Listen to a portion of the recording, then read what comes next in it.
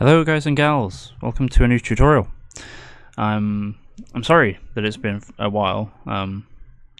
I found myself in a new job, which has taken up quite a lot of my time. I've been very tired. You know, having real employment rather than doing freelance has kind of killed me a little bit. So yeah, I haven't really had a chance to get online, but I've got a day off today, and I figured, you know, I'll do something for you guys. It's been a while. So here we are. Today's tutorial, we're going to cover level streaming. It's one of the more technical things. I know that I normally show you guys stuff that's, you know, more arty, and I've kind of gotten away from the technical aspects a little bit. You know, I focused on shaders and particles, and I always said that I'd show you guys some of the underlying systems. So that's what I'm going to do right now. Level streaming. What's it for? Well, if you've got a huge open world or sections of levels that you don't need continuously loaded, what we can do is we can use level streaming to load and unload those levels or sections of levels when we need to, rather than have them always present. So the first thing that we're going to do is we're going to head up to Window and open up the Levels window. And you see here I've got my levels. Yours is probably going to be bigger. I've resized mine just because it doesn't need to be huge. With persistent level, this is the level that we're currently loaded into, which is the third person example map. I'm going to click this little levels tab, create new, and I'm going to call this stream _1. Now you can see that that's added this underneath the persistent level. If we click the little hide menu, you can see it hides stream 1. I'm going to add another stream _2, and I've got stream 2. Now you notice that stream 2 is lit up blue. That's because this is the level that's currently selected. When you've got more than one level inside of a persistent level, you've got to make sure that you select the level that you want to work in. Over here in the world outliner, you're going to see everything for every level that's currently loaded and visible. So just make sure that you're inside the correct level. So if I open up stream 1 level by double clicking on it, what I can do is I can drop a cube in. There we are. Cube. Nice cube. If I click this little toggle visibility, you can see now it gets rid of the cube. And over here we have cube mesh, which disappears. Well, cube actually disappears when we hide the stream level 1. So if you've got quite a lot of stream levels and you need to find something specific and you know it's inside of a certain level and you want to use the world outliner and you can't remember the name of it because obviously you can just search, you can hide things to get rid of specific streams inside the levels. In this menu we've got multiple things we can do. We can quickly get to the open level blueprints for each of the streamed levels. See, this is the stream level 1 blueprint. We can also lock the level so we can't change anything. So now you can see I can't select this cube because I've got this locked, but if I unlock it I can select it again. And then we have these little save icons here. If it's got a little pencil on it, it means that something's been changed. If it doesn't, it means that it's in the same state that it was last time it was saved. Finally, we've got the little chip for color. This is just so that you can give individual colors to specific levels so that you can color code them. It's good for notes and communications and things. So what I'm going to do here is I'm just going to select stream 2, and then I'm going to select an object that's in a different level, which is the persistent level. I'm actually going to drag a copy of this over. But because I'm inside stream level 2, it's actually going to put that in the level 2 stream. It's not going to keep it inside persistent level. He says. It's just because it's too dark. You can't see it. There we go. It's still there. That nearly made me look a fool. Like, oh no, it's not there. Yes, it is. Alright, so how can we use these? Well, we can load and unload levels inside of blueprints or constantly. So in this level tab, if we right click a level, we can say change streaming method. We've got blueprint or always loaded. If we select always load and press play, that cube's always there. If we change it back to blueprint, the cube's not there. Okay, so it's working as intended. We're going to select the persistent level. We can quickly close that down, head to blueprints, open level blueprint, and minimize it because I actually need to create a trigger. So trigger, box trigger. We'll just lift this guy up a little bit, resize him so that he's easy for us to hit. There we are. Go into the level blueprint, with the box trigger selected, right click, overlap, and then right at the top we've got on actor begin overlap with the trigger box already selected because we have it selected inside the level, so we've created a reference for overlap. We're going to right click, get player character. From other actor we'll say equal object, plug player character into here because we only want our player to, we want the player to be the only thing that's able to actually stream this level for us. From here we will branch, then from true load stream level. Inside level name we know what we want it to be called, so we're going to say stream_1. Of course here you can use variables, you can even use arrays if you want. I have a system set up in one of the games that I'm working on where I'm streaming in random levels just so that no two plays are exactly the same. It's a bit of a complicated system, but you know, I'm not going to walk through that one with you. We just need to set this box here, make visible after load. We'll compile, we'll press play, we'll walk in, and you can see that it's loaded the cube for us. So what we can then do is we can just expand this a little bit.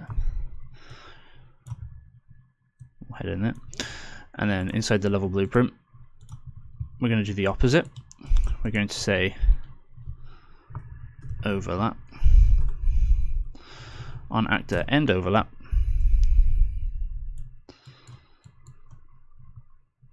let's see if we can do it with the same check because we only want the character to be able to trigger it.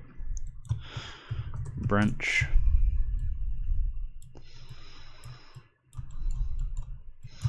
this time unload level stream or stream level. We'll call this stream_1. Now when we walk into it we'll get the cube, and when we walk out the cube will unload. Okay, so that's an entire level being loaded and unloaded just by walking into a box. Now you don't want to keep both the load and unload inside the same box. What we could do instead is we could say use this as a way in and out. So imagine we have a door. You wouldn't want objects to blink in front of players, obviously, because it's going to look a little bit ugly for them to pop up. So normally you'd hide it behind a door or around a corner or something, so there was something they could see as the level's loaded. So what we'll do instead is we'll say we'll create a variable level 1 loaded. That's a boolean. We will drag this out and we'll set level 1 loaded to yes. And before we do the stream, we will branch again. Condition is level loaded. If level 1's not loaded, we want to just break that off. Blah, come on, there we go. If level 1's not loaded, then we'll load it and set to loaded. And then obviously here, if level 1 is loaded, then what we will do is we will deload the level and set the level to unloaded. That way we can control things with variables. So when we walk into the cube for the first time, it will load the cube.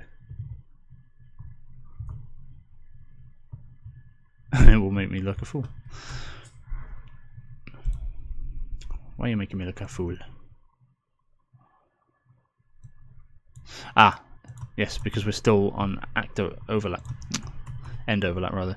So what we want to do is we want to, come on, you cheeky devil. Oh, of course, we're just going to use that. So we don't need this check anymore. Instead, what we're going to do is just use a single cube. So you can tell I'm rusty. Been going to work too much. No. Right, so there we are. And when we walk in, it will load, and if it's loaded and we hit the box again, it will deload. So you can see how that would work for entering an area and then leaving an area if I'd actually walked into the box. But obviously you would hide where the level is being streamed because you don't want the player to see this. So can we do the same? Yes, we can. We can have this for as many levels as we want. We could add multiple levels onto the same streaming box or into the same blueprint. You don't have to do these in level blueprints. You can create blueprints specifically for loading and deloading levels. So this time we're going to do open level blueprint with the second box selected. Overlap. And now what we can do is we can just select everything here except for the level 1 loaded variables. So we're going to make a new one. Paste these down. Plug them in so that they match. Change the level names of both from level 1 to level 2. We'll duplicate our variable. Right click and duplicate. We'll quickly just change this to level 2 loaded, and here we will plug this all in like so, and set to loaded, and set to unloaded. And now you can see if we were to walk to the stairs and turn around, it hasn't worked.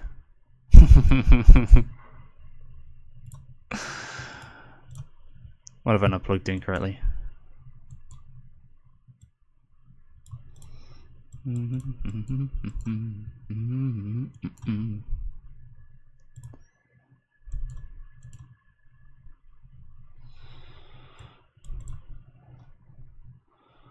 No, that's all fine.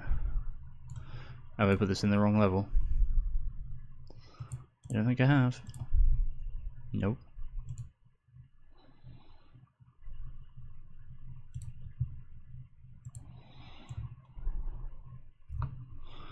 As you can see, it's clearly not working for level 2. So let's just see where that's going wrong.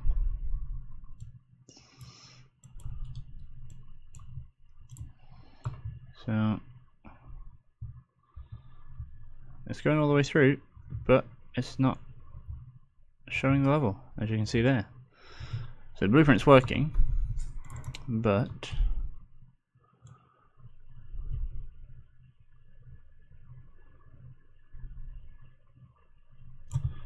did I typo the name of the level? I did. Look at that.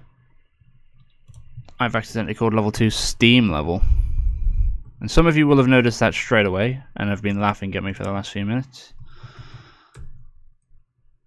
And some of you were as stumped as I was. See, this is why naming conventions are important. There we are. See, I missed out an R, and that's how simple it is to break everything. Well, you can see it's working. We're loading in the 2 different levels. We can have both levels loaded at the same time. And we can keep level 2 loaded and deload level 1. As you can see. And you can do that with absolutely everything in the level, including lighting.